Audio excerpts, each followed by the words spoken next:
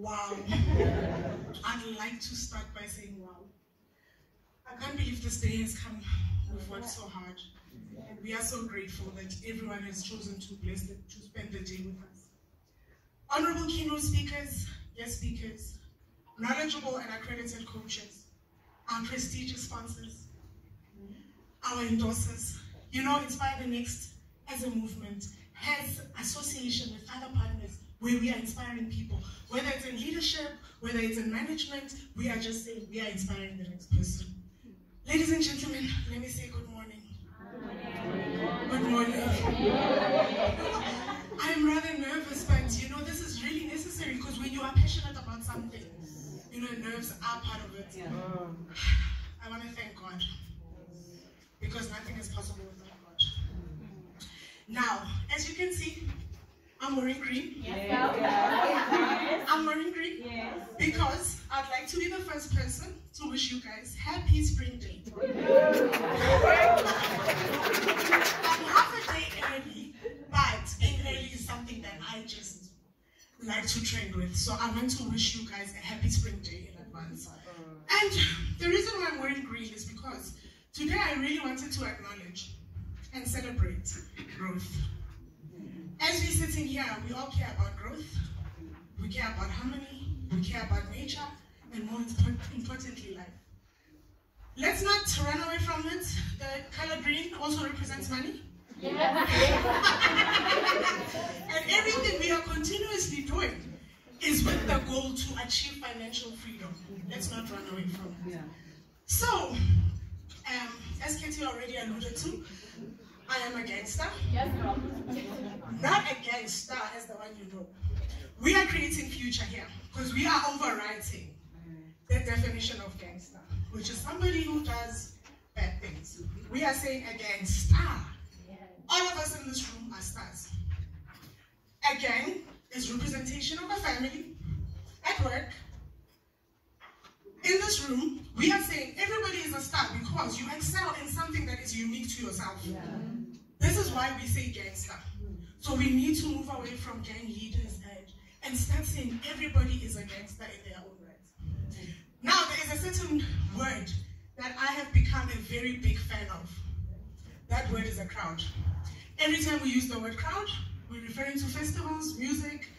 I also want to establish a time when we start using the word crowd when we talk about empowerment. Let me tell you why I'm passionate about the word crowd. A crowd is a group of people who are gathered with a common goal. Now, the beauty about a crowd is that as they are gathered in this mission, guess what? They do not see color, they do not see age, they do not see gender, they do not see religion. They are gathered with a common goal. As we are seated here in this room, we are gathered with a common goal. We all know the goal. I've been flooding your timelines. So, most of you know the goal. What is the goal? But in our inspiring other people, what are we doing, guys? We are chasing our dreams. Why?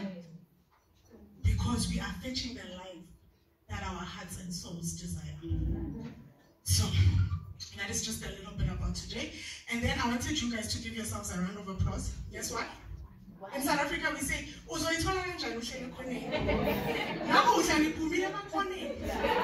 are chasing your future, guys. Please give yourself a round of applause. Today, we have literally decided to stop being passengers, right? We are becoming drivers, we are becoming pilots to our own journey to success. Now, let me touch on Inspire the Next movement. What is Inspire the Next movement? A lot of people say, why did you add movement? There is literally a good reason for this. Guys, a movement is something that keeps moving. We want this movement to move. And touch the next, and the next, and the next. Guys, it's a movement. But just to summarize Inspire the Next. Inspire the Next is a platform that was created to connect dream achievers with dream chasers. Now, in the last 10 years, I've actually learned that if you want to go far, and if you want to go fast meaning relatively faster than an average somebody, you need to stand on the shoulders of giants. And this is what Inspire the Next is doing. We are saying dream achievers, please, they are passionate about sharing the secrets. So we are taking their dream chasers, we're putting them together with dream achievers. Now, I want to just touch on a little something. We, as South Africans, need to raise our level of consciousness to the fact that together, we are stronger. Together, we are stronger. And this is what today. This is what today is about. Now, Inspire the Next has a vision. It has a vision. And the vision is basically made up of two key goals. The first goal being discovering your authentic self. Guys, we need to discover our authentic selves. For the simple reason that society has so many expectations. And we were born a certain way. The way God created us. You need to discover that authentic self, guys. Because in that self lies your strengths. Me, now people say I've got verbal diarrhea. And yes, I do. Yes, I do. But guess what? So, discovering your authentic self, guys, is very important because in your authentic self lies your strengths. If you want to be great, you need to strengthen your strengths and be aware of your weaknesses. In corporate, for many of us who work in corporate, you will see there's a lot of initiatives that are put in place. Why? To correct our weaknesses. This does not work. To be great, you need to strengthen your strengths. For your weaknesses, you need to have mitigating measures. Is this not correct? So I also wanted to say, who is the audience for Inspire the Next? Because a lot of people saw that the panel is made up of leading female coaches. And then they started saying, is the movement about women?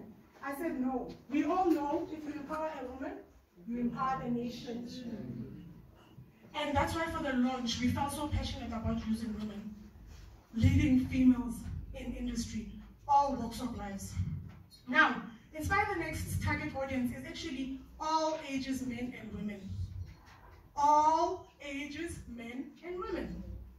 With priority on the next generation, for obvious reasons, right? Actually, Inspire the Next has adopted 10 girls, right? But I think today we have 3 girls present. Maybe the other girls are still on their way. At some point in the program, we will take time to just give them a round of applause because they do not only care about empowering themselves, they care about taking their knowledge and sharing it with their peers. And this is what Inspire the Next is about. Now let's talk about the mission. So we have the vision, right? Discover yourself. Once you know your strengths, we want you to unleash your unlimited potential. We all have unlimited potential, believe it or not. And it is sad how a lot of people pass without even tapping into their God-given talents. So these are the 2 key goals. If you know yourself, you know your strengths, you can unleash your potential. Now, the mission of Inspire the Next is we want to promote, we want to encourage, and we want to support entrepreneurship with the intention to reduce poverty. Guys, we can see times are hard. Entrepreneurship has to rise. Whether we like it or not, entrepreneurship has to rise. One of the reasons why we're doing the movement is because we also want to improve our disadvantaged communities. There is so much we can do for them. Now, I know that someone is sitting in the room and saying, Lebo, you want to be great, you want to be shy, you want to know your authentic self, you want to unleash. Yes, I want, but I don't want to be great alone. I want to be great together. Now, the reason that I am so passionate about inspiring other people is because if you look at the prevailing conditions in South Africa at the moment, we have gone past a time where we wait for government to create jobs for us. We have passed even a time where having a qualification is adequate. In my time, having a degree was actually it. You were sure. I did engineering. I was female. I was black. It was guaranteed. We have passed that time. With the 4th industrial revolution, it has even become a thing. So Inspire the Next is bringing to you tools, procedures, processes, methods, coaches, mentors, everything you need to prepare for these opportunities that are coming in the future. Now, I'm going to touch on a topic that's a little bit sensitive. Inspire the Next movement wants to increase your chances of being lucky. What if I told you we can do it and we are going to do it? Let me say it again. Inspire the Next wants to increase your chances of being lucky. You know, we look at people that are successful and we tend to say, oh, she or he is so lucky. Don't we say that? Oh, Ubani is so lucky. Oh, Yasmin, and if you know about lucky. Guys, there is no such thing as luck. Luck is that simple moment when preparation meets an opportunity. This is how we are going to increase your chances of being lucky. We are going to prepare you accordingly for the dreams that you aspire to reach. Now, I want everybody in this room to pledge that going forward, you are going to learn to turn obstacles and obstructions into opportunities and options. Guys, please cross your hearts. Ladies and gentlemen, make a promise. Going forward, we are going to learn to turn obstacles and obstructions into opportunities and options. Right? I'm not going to leave it there. I am going to share recipes on how we can do this. Look, I personally have taken the journey, so I'm in a position to share some of the things that really work for me. Now, how do we do this? There are 4 key steps that I advise. So as an engineer, we use this word optimization a lot. Optimize, cost saving, efficiency, and the likes. So I wanted to say, if we are going to learn to turn obstacles into opportunities, we need to do the following. There is a notebook on the chair. Guys, please, there is a pen. I would like you guys to write this down. Now, it speaks about the 4 powers. And some of these things we have been taught from day one, but at the time we don't understand it. The first one is the power of the tongue. Speak only things of things you want. Yes. Speak only of the things you want. Yes. Power number 2, power of the subconscious. Yes. Think only things you want to see. Think only things you want to see. Then there's the power of the mindset. We need to learn to condition our mind for abundance. Yes. Get away from lack. Forget of what is missing in your life. Focus on what God has blessed you with. Condition your mindset for abundance. Then the last one. Excited. If I could dance, I love to dance, but I can't dance. But the last one really excites me. The power of the imagination.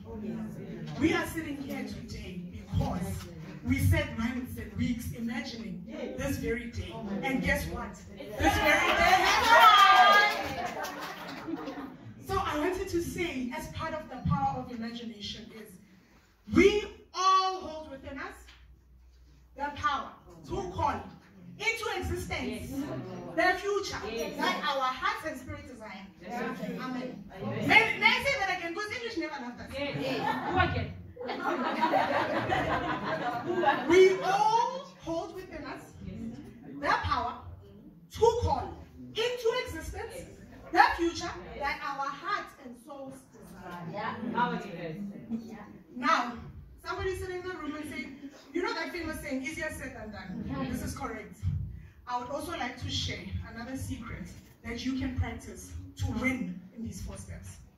It is called the power of disruption. The power of disruption.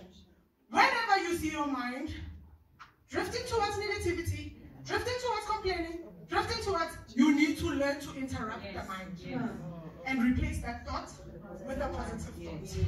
Now, why am I emphasizing protection of this, the power of positivity? It's because when you think positively, you increase your vibrations.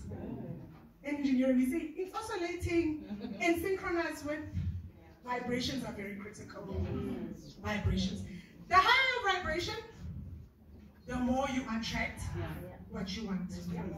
The higher your vibration, the more you become what you think. The higher vibration, eventually you become what you think. And you attract what you are. Remember somebody once said, show me your top 5 friends and I'll show you. Amen. Amen. Amen. So at this point, you have become what you think, you have become the future you desire, and you attract like minds. So they say birds of a feather flock together. Now, the reason why vibrations work so well is because where you focus is where your energy flows. Guys, have you ever noticed when you focus on a problem, more problems come up? Where you